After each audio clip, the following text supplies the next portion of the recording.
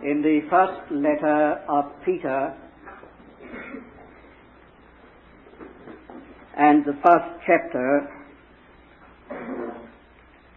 at verse 3,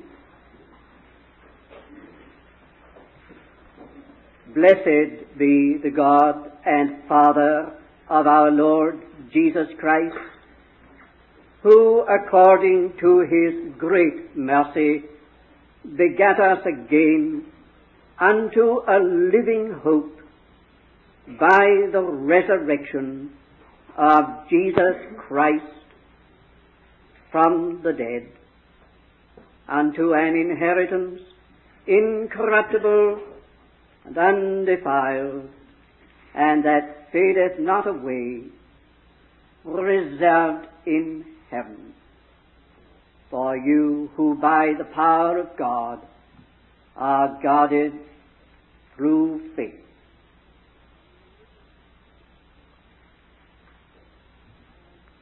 A living hope by the resurrection of Jesus Christ. In the letter to the Colossians, chapter 1,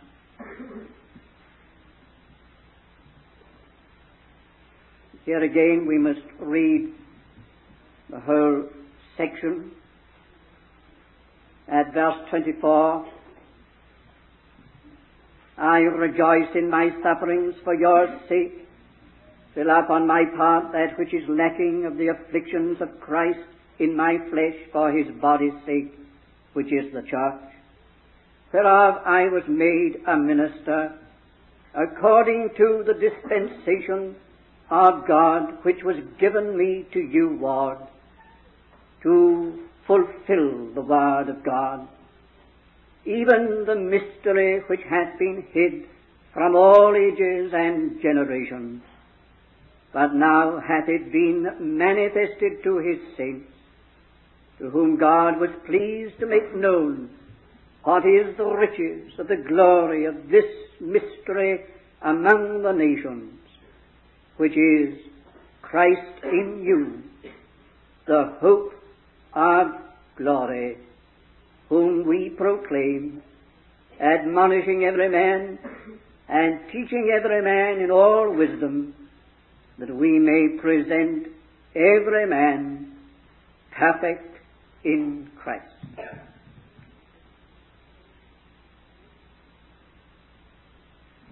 This mystery among the nations, which is Christ in you, the hope of glory. A living hope, the hope of glory. We have to put these two fragments together to understand the real meaning of the hope referred to. To Peter, the resurrection of the Lord Jesus was an experience which opened for him an entirely new prospect. Context of that clause, a living hope, gives us just a little of the prospect that the resurrection of Jesus Christ from the dead had brought to Peter. An inheritance incorruptible, undefiled, fadeth not away. That is what opened up for him with the resurrection of Christ. To Paul, resurrection of Christ was the very heart of the mystery which had been hid from all generations, but is now revealed. We look first at Peter in this connection. Peter sits down to write this letter to the elect scattered throughout Pontus, Galatia, Cappadocia, Asia, and Bithynia.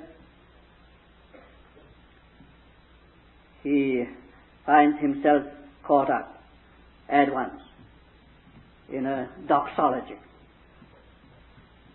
Blessed be the God and Father of our Lord Jesus Christ, who hath begotten us again unto a living hope by the resurrection of Jesus Christ from the dead.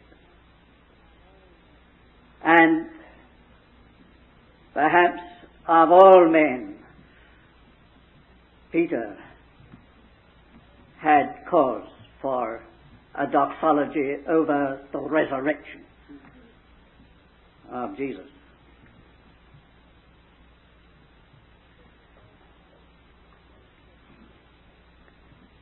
But we take Peter as representative of all those who had become followers of the Lord Jesus in the days of his flesh. Not only of the 12, but evidently quite a large number. Beyond the 12 there were the 70, and beyond the 70 many more who followed Jesus and had some attachment to him. Peter can be taken as the very real sense representative of them all.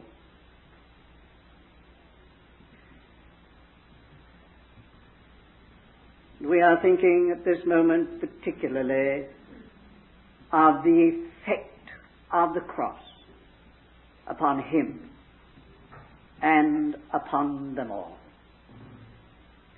The utter devastation and then the despair that the cross of the Lord Jesus brought upon them all. For we are told they were all scattered abroad.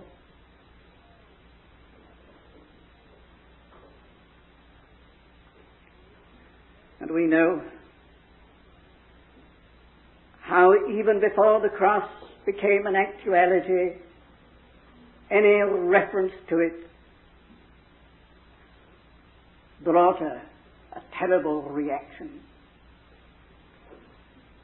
From time to time, the Lord did just make some mention of the coming death. And as he did so, many went away, followed no more with him. Then again, others said, "This is a hard saying. Who can hear it?" Apparently off they went as well. The very thought and prospect of the cross was impossible of acceptance. When it came, Peter, as the very center of that whole company, is found most vehemently denying any association with Christ, just because of the cross. Terrible denial. And they all shared that, if not in word, and in the same form of expression, for it says they all forsook him and fled. And he had said to them, "You will all leave me. You will all leave me." And it became true. And we meet them after his crucifixion. We meet those two on the Emmaus road, very embodiment of despair. For them everything had gone, was shattered. All their hopes and their hope were eclipsed. We had trusted, or we had hoped that it had been he that should redeem Israel. Now everything gone, and the hope laid in his grave. We meet Thomas from time to time, and we know what Thomas thought about the cross. He again was in the grip of an awful despair and hopelessness. Loss of faith, loss of assurance.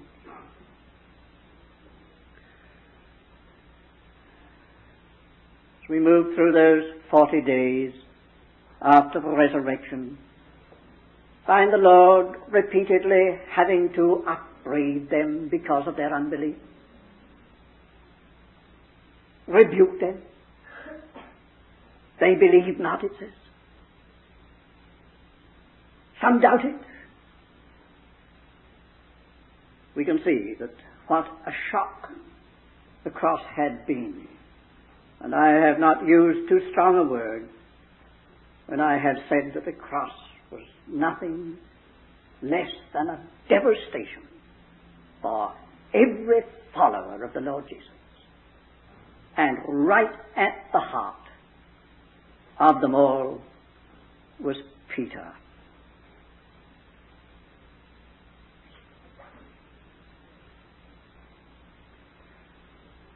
Say that it was all concentrated in him. It must have been in view of what he had done. Put yourself in his place if you can. See whether you would have any more hope for anything or for yourself. No.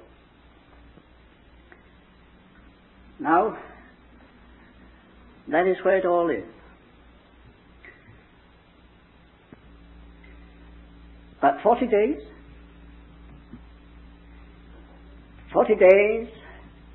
of appearances, disappearances, coming and going, a build-up, steady, of the fact that he was risen, overcoming day by day that despair and that unbelief, building up a new hope. But even after 40 days of that kind of thing, the most vital thing is still lacking. You might think, well, given all that, they've enough. They've enough to go on. But no, the most vital thing, even at that point, is still lacking. What is it? It is Christ within. All that, yes, but not Christ within yet. Hence the restraint. Tarry ye in Jerusalem till ye be endued with power from on high.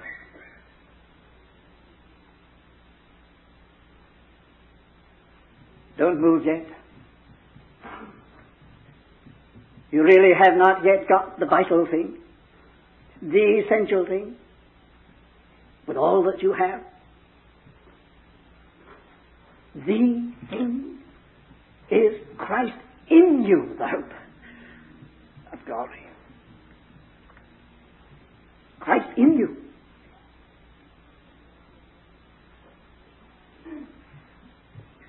And that, dear friends, is why the apostles were so particular as to convert receiving the Holy Spirit before ever they felt assurance about their conversion. Yes, there are all the reports. No reason to believe that they were false reports, mere rumors, things happening in Samaria. Had not the Lord said that they should be witnesses unto him in Samaria? The report comes back of things happening, people turning to the Lord, real conversions taking place in large numbers. Why not be satisfied with the report? It is a good report, and there is surely no reason to doubt it. But no, the apostles are not just satisfied with that. They sent down from Jerusalem. And when they were come down, they laid their hands upon them that they might receive the Holy Spirit. You see, again and again that happened. For them, things were not really settled until they were sure that Christ was on the inside, that Christ was in them, which is saying the same thing as receiving the Holy Spirit, the Spirit of Jesus. And that, I say, is why the Lord said, tarry, don't move yet. That is why the apostles were so meticulous on this matter, receiving the Holy Spirit. And again, that is why the Holy Spirit gave evidences in those times that he had come within. We believe that this book of the Acts is a book of fundamental principles for the dispensation. And when principles are being laid down in the first instance, God always bears them out with mighty evidences that they are true principles. These are governing things for all time. God puts his seal upon them. So when they received the Spirit, there were the evidences of the Spirit. They spake with tongues. Mighty things happened. It was clear to all, without any doubt whatever, the Spirit was on the inside. Christ had entered in. That universal Christ transcending all human language. That Christ of heaven transcending all earthly things. He'd come in. The evidences were given. No mistaking this. No mistaking it. This matter of Christ within is the fundamental essential of Christianity. You may have the mightiest facts of his birth, his marvelous life, his death, his resurrection. I say these are the mightiest facts. You may have them all, and they may all be impotent until he is inside.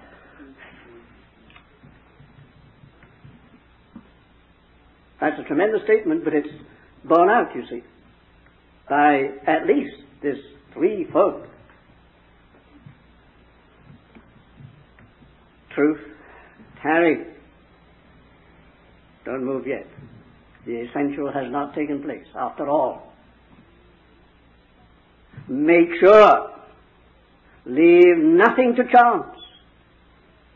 Let it not just be an emotional revival in Samaria. Whatever there may seem to be on the outside to prove that something's happened, make sure that it's got inside. Make sure that Christ is in. The Holy Spirit is in. Make sure. For you may have so much, as we are going to see as we go on, may have so much, and then that vital thing being lacking. Calamity. Calamity. As for them, this mighty hope, dear friends, does not rest just upon historic ground. That is the ground of the historic Jesus. This mighty hope rests upon immortal reality. Christ in you. That's super historic. That's where we have to go to Paul for the full meaning. The mystery which has been hid from all generations. It's been there through all generations. Mystery which has been hid from all generations, but is now made known, which is Christ in you, the hope of glory. Now all that we have said is but a general approach to the matter. It has to be broken up. So again, we will take Peter and the others whom he undoubtedly represents. Firstly then, the hopelessness, ultimately, of a merely outward association with Christ. However sincere, there's no question about the sincerity of Peter or of any of these followers. They were sincere. There was a devotion to Jesus. Their motives could not be called into question.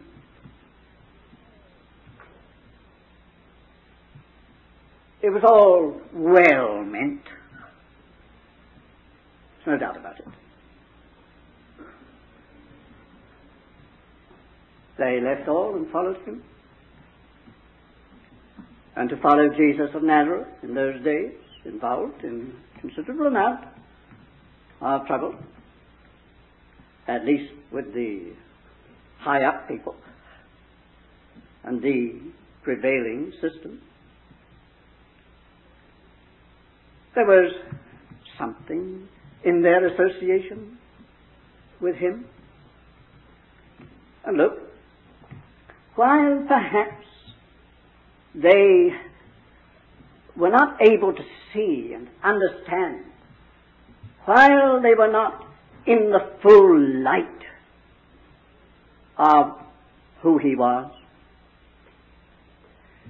the fact of who he was present with them. For instance, there is a fact of the incarnation. The fact of it that this one amongst them was God incarnate, was the Son of God, was God come down from heaven, dwell in human form. There's the fact. They were in closest touch with that fact every day of their lives. Then there was the fact of his personality. And there is no avoiding this, that was a personality. I mean, there was a presence where he was that was different, that made itself felt, that registered.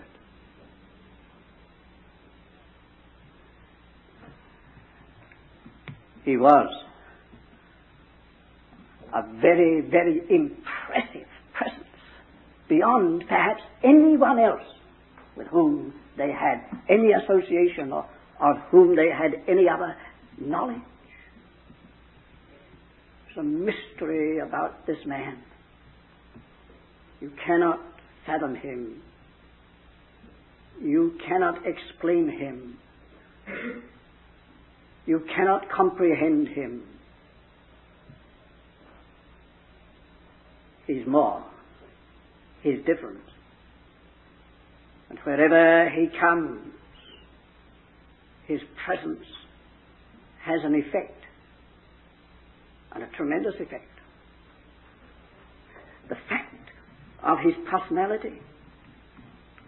And then, although we do not know how far it went, there was the fact of Mary and her secret. We don't know to how many she spoke of her secret. We're told that she hid all these things in her heart. But it is difficult to believe that no one knew anything about it. We do know that some did know about it. We know that she told the whole thing to Elizabeth. Elizabeth knew it. Father of John the Baptist knew it.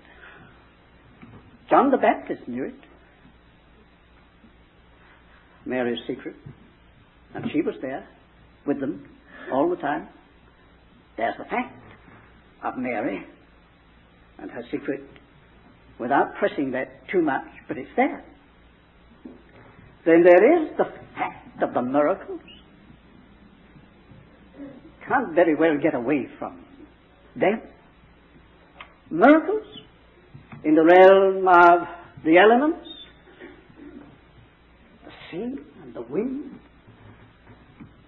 in the realm of nature, as our hymn says, it was springtime when he took the loaves, and harvest when he brake. In the realm of nature, in the realm of sickness and disease and death, he's healing and he is raising. Son of the widow of Nain. Yes? These are facts. And then in the realm of the powers of evil, muzzling demons and casting them out, and delivering the demon possessed.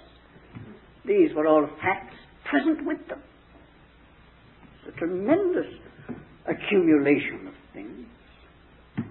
Further, the fact of the teaching that without special education, he bewildered, confounded, and defeated the authorities of his time. All the men of information and knowledge, scribes, the lawyers, the best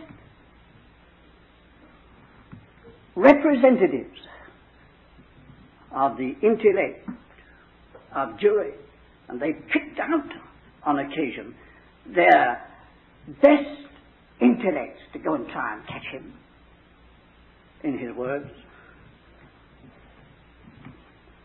And these very men had to ask the question, whence hath this man this, having never learned? There was his teaching. Well, now, there's a build-up for you. What a tremendous situation. They had all that. They had all that. And how much more that embraces. And yet, dear friends, with all that, that whole mass of mighty facts and realities about Him, and they were in the closest association with Him, and with all that, we have the havoc and the despair of the cross.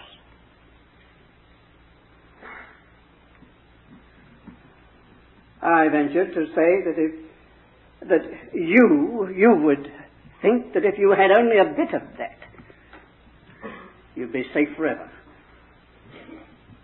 Never have any reason whatever to doubt your salvation.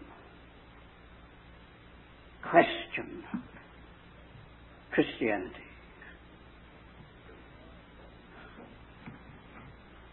And they had it all. And here we have them after the cross in abject despair. I have not exaggerated. I don't think one could exaggerate in this matter. And yet, dear friends, when it came to the supreme test, all that did not save them. There was lacking the one essential to make it all vital, to make it the very triumph in the trying hour.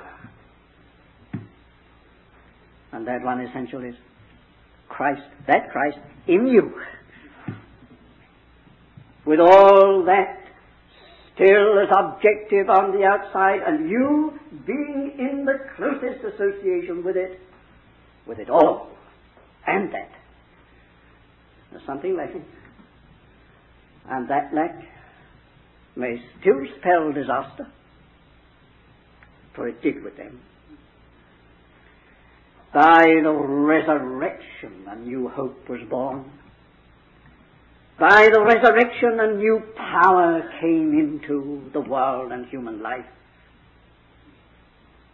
By the resurrection, the way was opened for that Christ to change his position from heaven, from outside, into the inner life of the believer.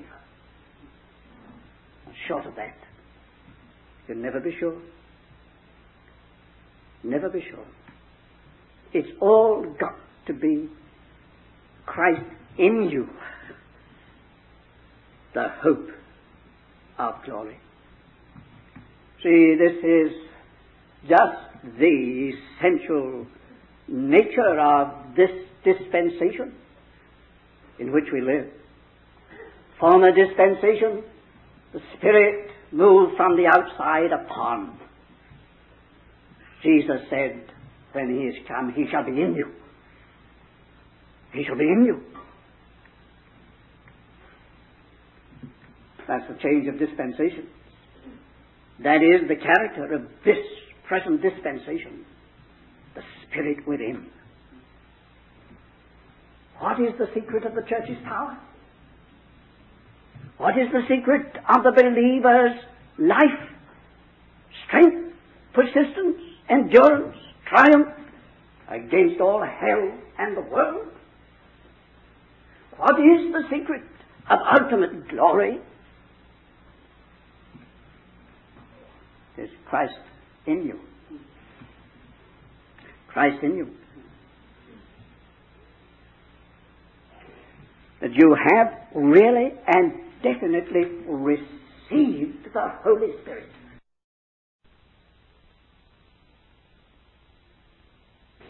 That you have really and definitely received the Holy Spirit. It's only saying the same thing in other words. Oh, how important this is. You and I shall know that our Christianity, our faith, does not rest upon even the greatest historic facts. But we know that Christ is inside. We know that we have received the Holy Spirit. That's the secret of everything. It is, dear friends. Let me carry this then a little further. Take this next thing. The hopelessness of work for Christ without Christ within.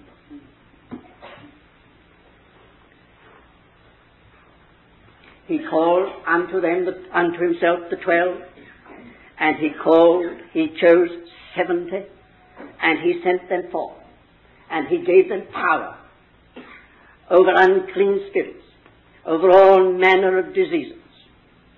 And they went forth,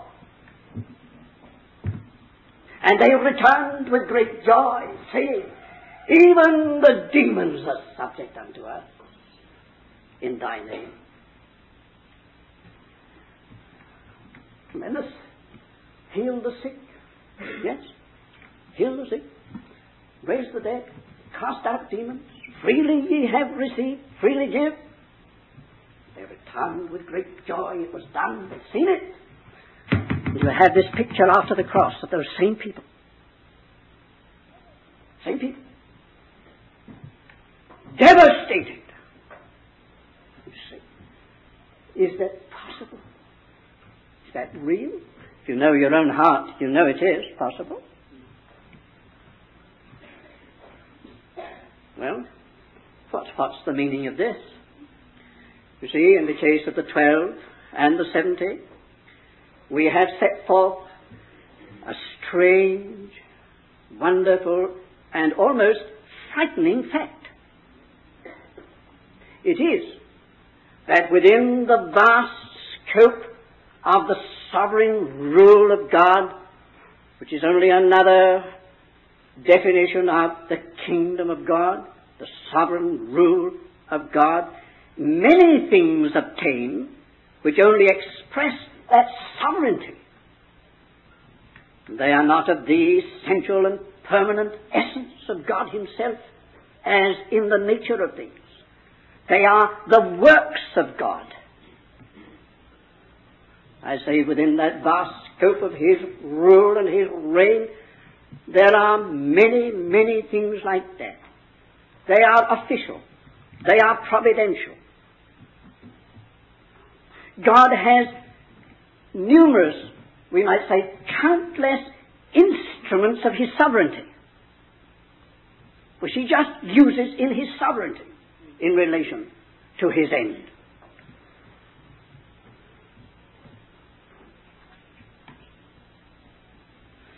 There's a purpose to be served, an end to be reached, concerning his Son, Jesus Christ. That is, it has got to be made known in this world that the kingdom of God has drawn near, and that Jesus Christ is the center of that kingdom. It's got to be known. And to make that known, God will employ sovereignly even the devil himself. His sovereignty gathers into it many, many things which are not essentially of the nature of God. You understand that? You've been amazed sometimes and perplexed and bewildered why God should use that and that and that and such persons. Say, in principle, it's all contrary to what I believe as to be necessary to God for his work. I see that the Bible says that instruments have got to be according to God's mind in order to be used, but history doesn't bear that out. I say he's used the devil. The devil is not according to God's mind. There's a sovereignty of God spread over in relation to his end. But when you have said that, dear friends, It's a frightening fact when you come to the work of God. In this, that we may be working for God and doing many mighty things. Employed as employees of the kingdom of God, the rule of God, and in the end be cast away. In the end, we ourselves might just go to pieces. Well, here it is, you see, this strange thing that these men went out 12 and 70 and had this delegated authority. This delegated authority. And exercised it, and mighty things resulted. And then these people are found after the cross with their face shattered. Nothing to rest upon. What does it say? Oh, thank God, the book of the Acts transforms the whole situation. Because the book of the Acts brings in this mighty thing. That Christ who delegated authority is now indwelling as the authority himself. And the works now are mighty works, but they are not just works for the Lord, they are the works of the Lord. But I've only used that again. It's self-evident. Self-evident. Have you not been amazed? Amazed men who could go out like that and be used like that and see the demons being subject unto them and the sick healed. All this wonderful work. These men should all deny him, all should flee from him, forsake him, and be found in a state like that. Yes, we might well be bewildered at such a possibility if we hadn't got the secret. Dear friends, it all goes to prove this tremendous necessity. It is Christ in you that is the indispensable necessity for life and for work. Like that. Christ in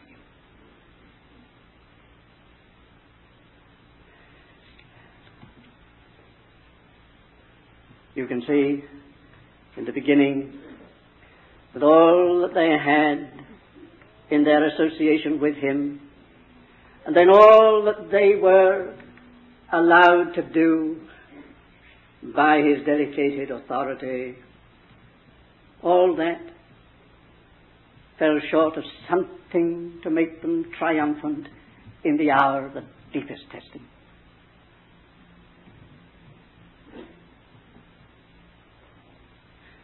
And that's something. Well, Paul put his finger upon it when he got to Ephesus, you remember. He said, did you receive the Holy Spirit when you believed? Was ever their question and ever their quest? They knew afterward, they knew anything at all, that nothing will stand up to anything but Christ himself indwelling.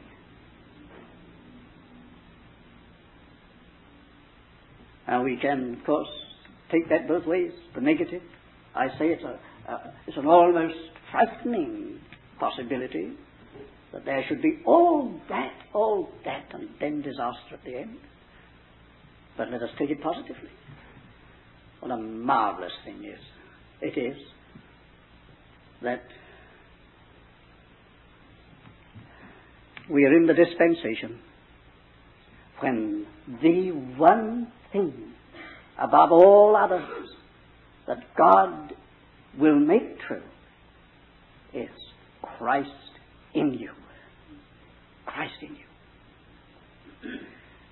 No wonder Peter burst forth with his doxology.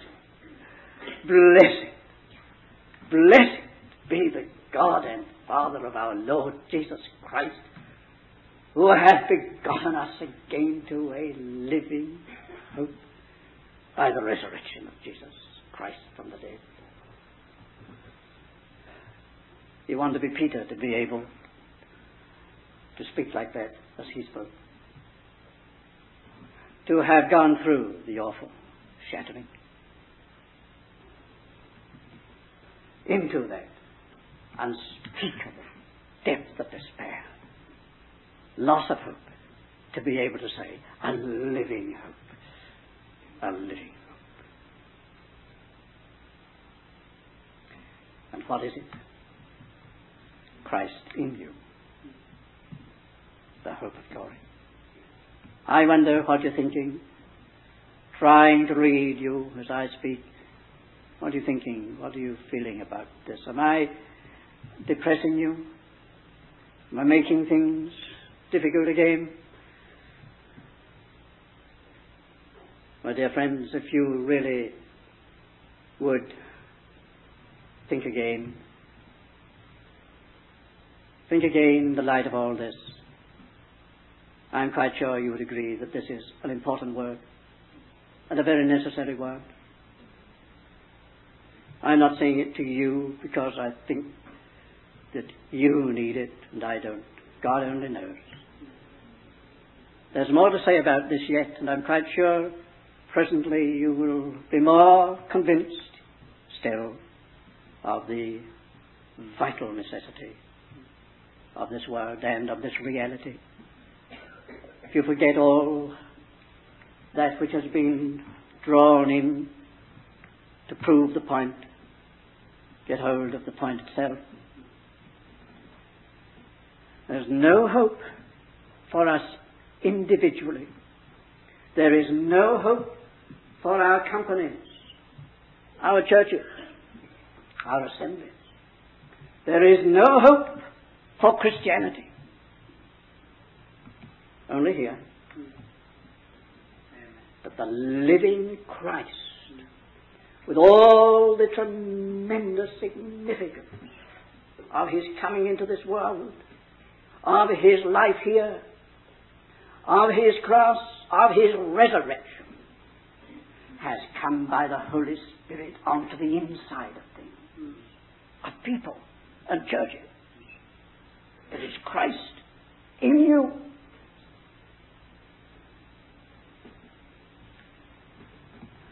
All the other may be there. The creed, the teaching. You may, with all sincerity and honesty, cite it. I believe in God the Father, so on and so on and so on. It may all be there. And yet, there may be disaster where that thing is the most frequently declared. It's the impact of Christ that matters. We have said he could not be present without it being known. That's the thing that you and I need. That's the secret of the church's power. It's the presence of Christ on the inside of you and of me and of us as people together. This mystery among the nations. Among the nations, which is Christ in you. You're among the nations. You're among the nations. The deepest, the profoundest, the most inexplicable thing. Christ in you, as you're amongst the nations. The hope of glory.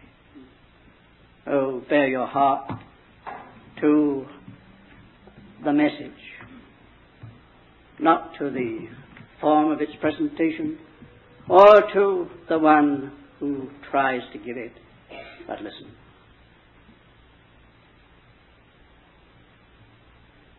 Question of hope. We can be touched by deep and terrible despair. We can see disintegration and disruption. What we need is a mighty, mighty hope. a living hope. That is Christ. Christ risen. Christ himself. I want to get beyond even the resurrection or something and say it's Christ present. What Christ means as within us. We pray.